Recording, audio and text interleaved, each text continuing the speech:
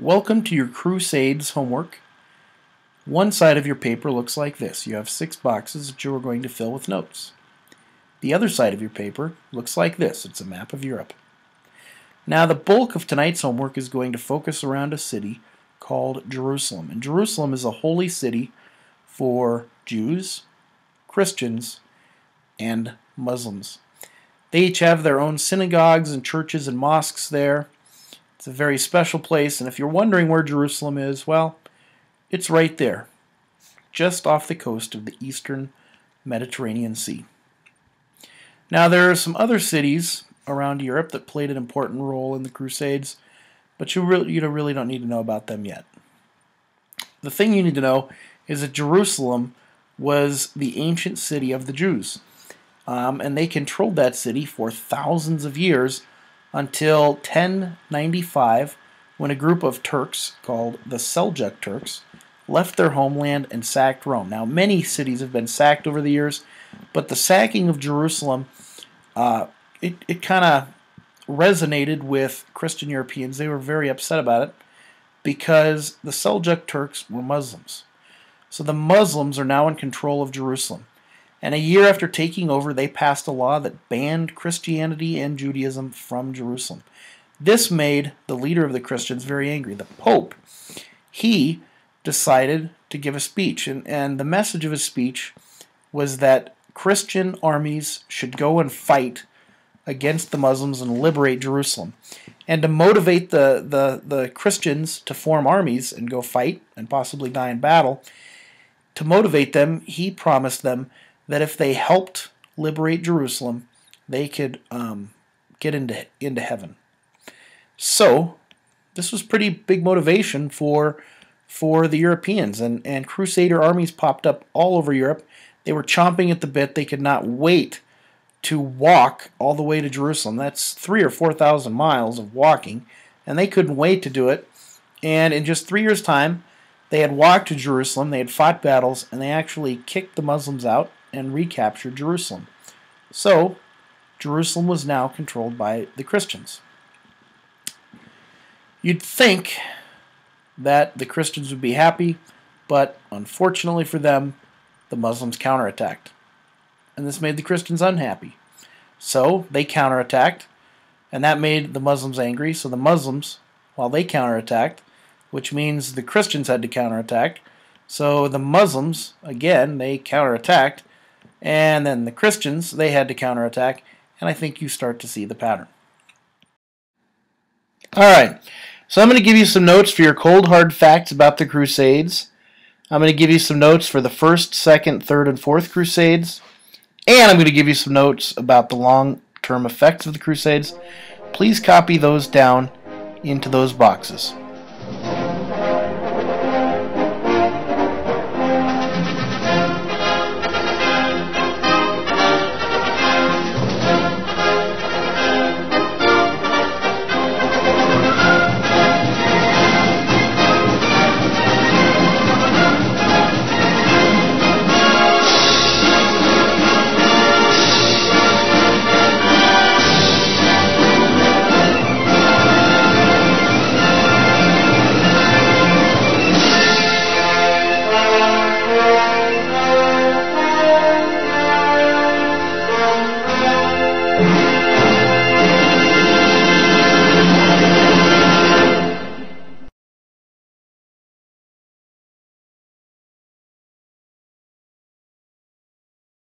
Alright, last thing I want you to do is flip that paper over to the side with the map.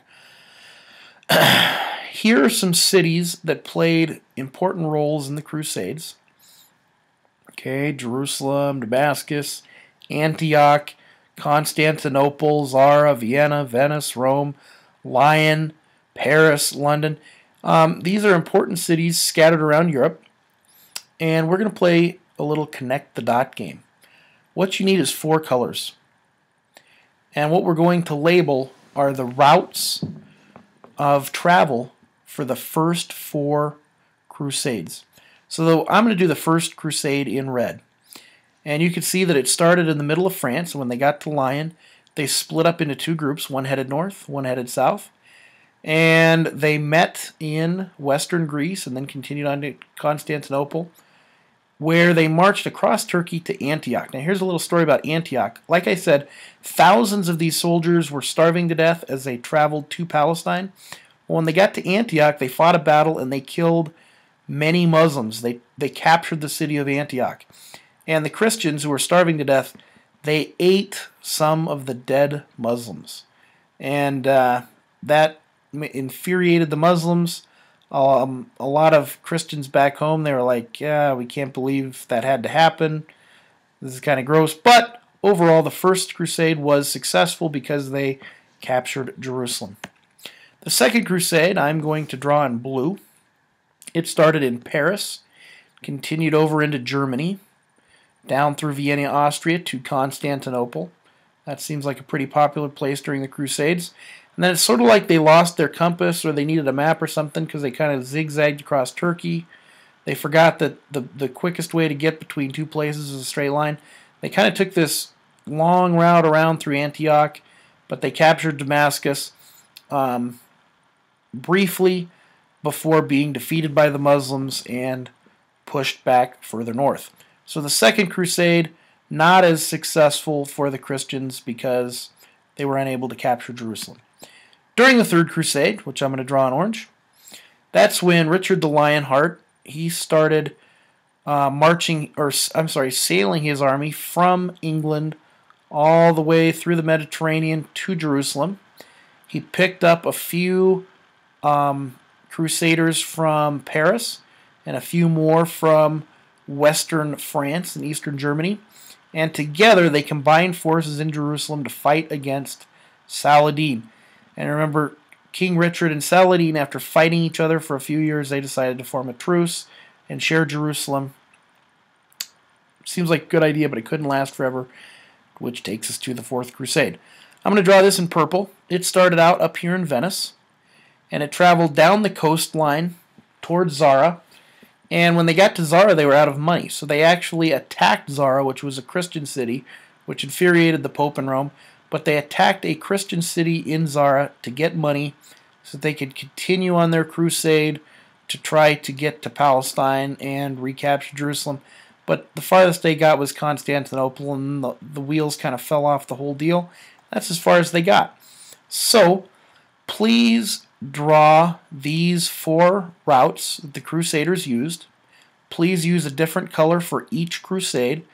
And please include a legend or a key so that I know, red is the First Crusade and blue is the Second Crusade, and so on and so forth for the other two crusades.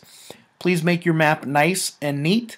Make sure your 6 boxes on the other side of the page are completely filled, and bring those to class so we can sign off one of your menu items. Goodbye.